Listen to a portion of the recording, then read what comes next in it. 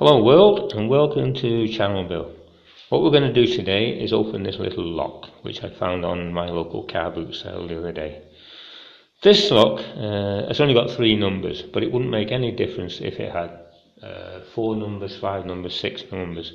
The technique is the same, and all you have to do is apply tension on this that way.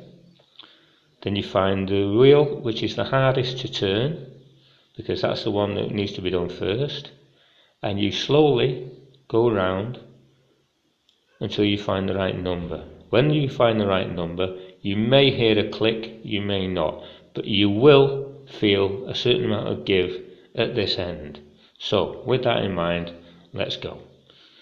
Apply the tension, and see, that one's free, that one's free, that one's locked. So this is the one we're going to do first.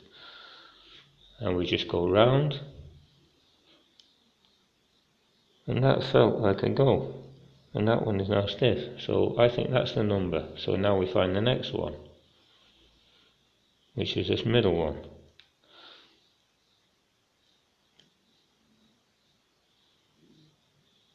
which we just turn until we feel a give, which was there, which I felt. And now the last one, we do exactly the same thing.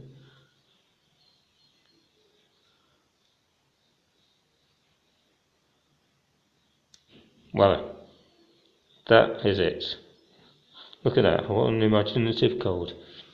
Okay, now if I pull this, that should open. And there we go.